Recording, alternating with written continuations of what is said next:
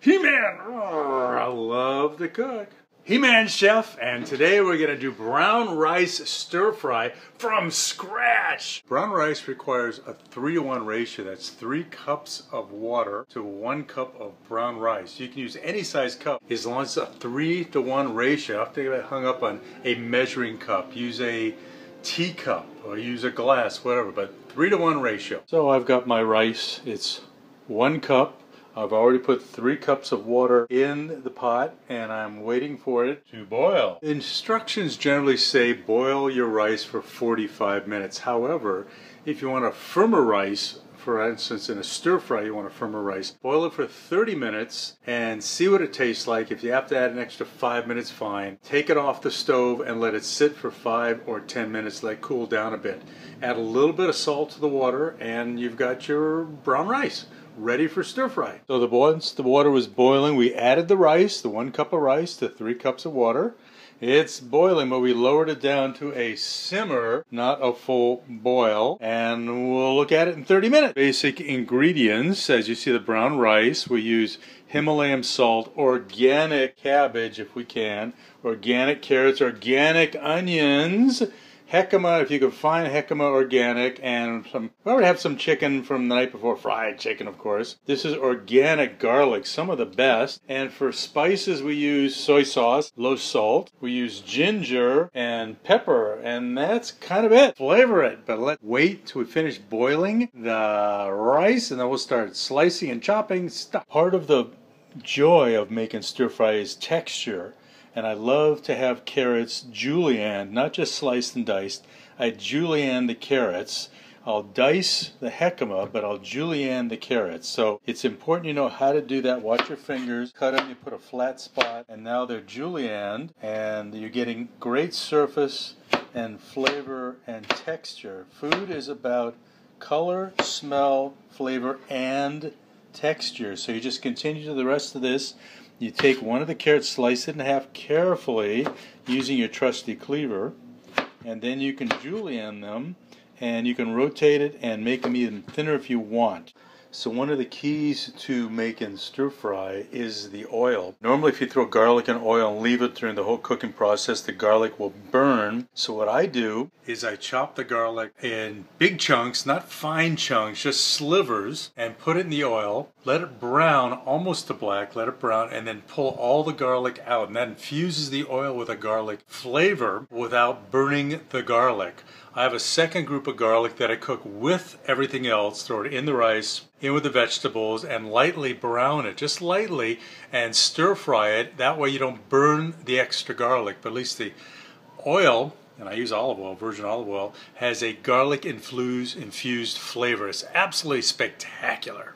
So the oil is going in the pan, lots and lots and lots of oil. I also, for flavor, like to add some sesame oil along with olive oil. I've got some sesame oil right here, which I'm going to add to it. The sesame oil, and I add liberal amounts to it. Gives it a really good flavor. And now I'm going to add the garlic. As you can see, I'm using my trusty cleaver to move the garlic, and it goes into the oil.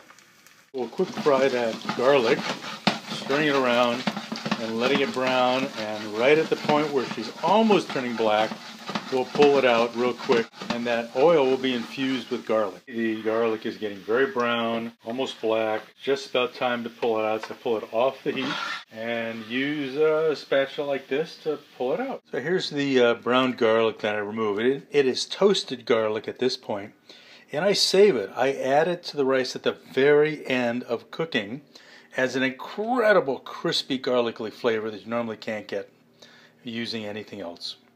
So I put in the jicama first, and the reason is it absorbs all the garlic flavor. It's a sponge for flavor. It absorbs flavor whatever you're cooking.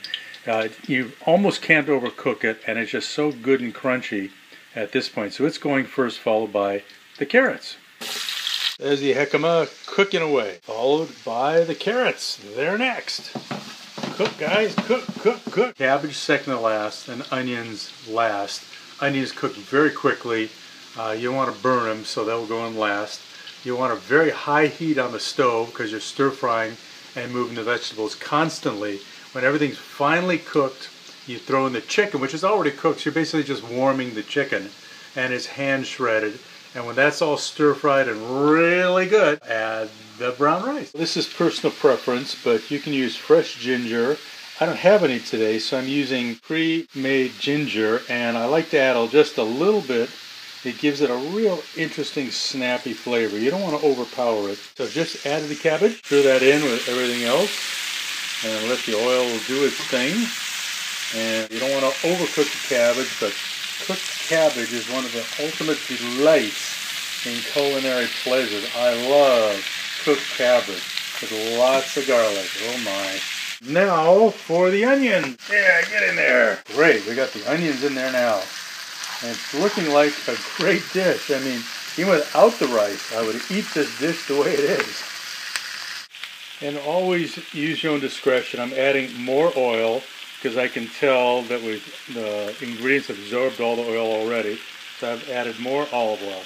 Add some garlic. This time we're going to add the dried chopped garlic.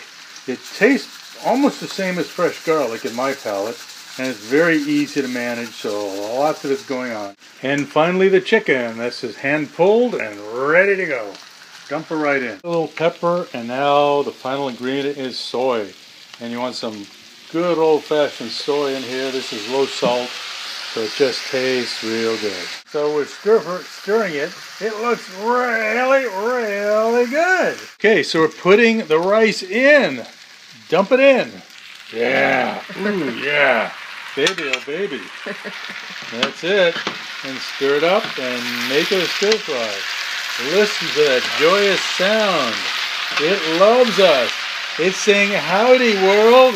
You just birthed a stir fry and we're glad to be here. Come eat me. Secret ingredient is coconut sugar.